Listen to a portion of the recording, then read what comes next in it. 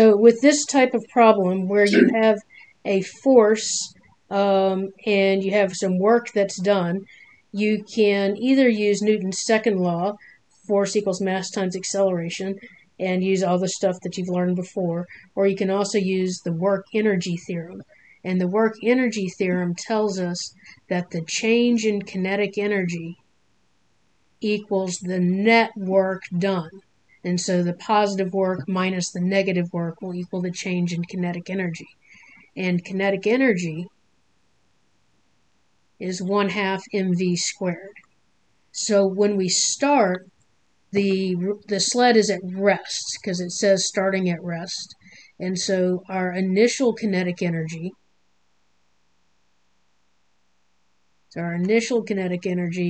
is 1/2 m times 0 squared, so our initial kinetic energy is 0, and our final kinetic energy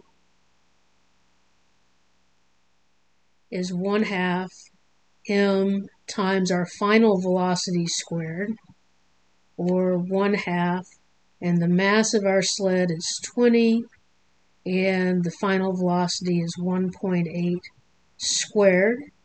So this is kilograms times meters squared per second squared, which is going to be a joule. So we just need to get 0.5 times 20 times 1.8 squared. 0.5 times 20 times 1.8 squared is 32.4 joules. So that the change in kinetic energy is 32.4 minus 0, so the change in kinetic energy is 32.4, and that has to equal the net work done. So we have two things that are doing work. We have the force that's applied, and we have friction. So the force that's applied, we know what it is.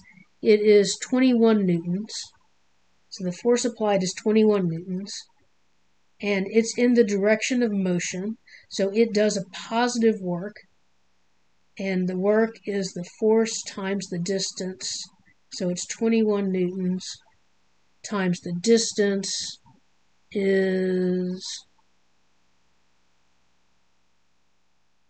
we don't know the distance.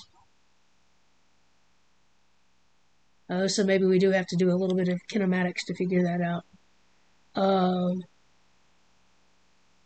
It's 8.8 meters, not 8.8 seconds. 8.8 meters. So we do have this, so 8.8 meters.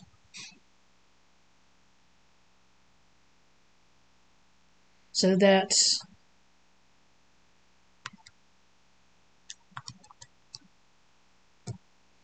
184.8. So 184.8 joules of work that are done by the applied force.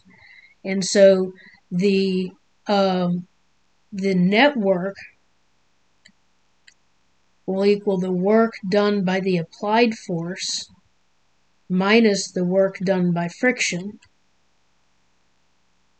We know the net work, we found that out, was 32.4 joules. We know the applied force was 184.8 joules minus the work from friction, or the work from friction is 184.8 minus 32.4.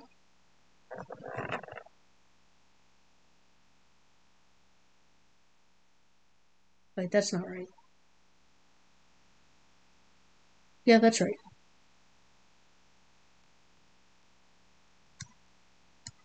152.4.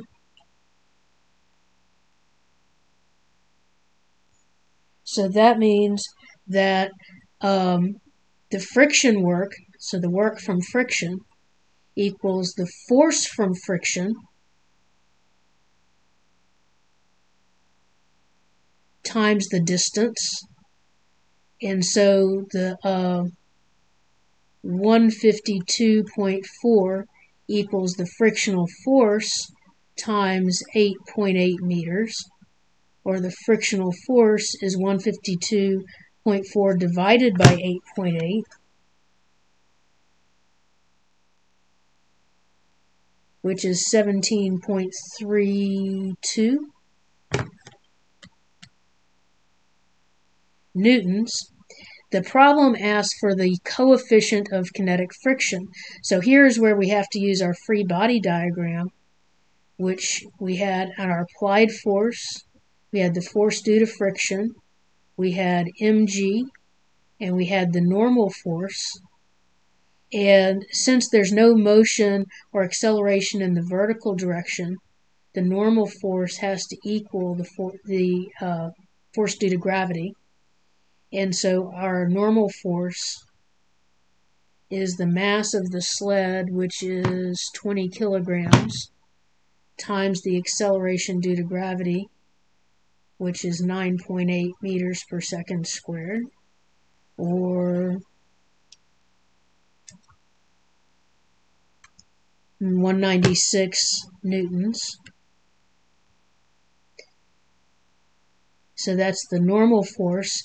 And we know that the force due to friction is the coefficient of friction times the normal force. So we have 17.32 is the frictional force, has to equal the coefficient of friction times the normal force, which is 196, or the coefficient of friction